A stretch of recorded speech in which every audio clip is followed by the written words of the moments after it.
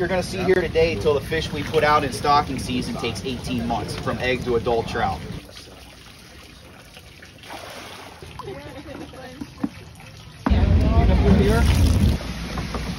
2 weeks after we take these eggs, they become this. This is called an eyed egg.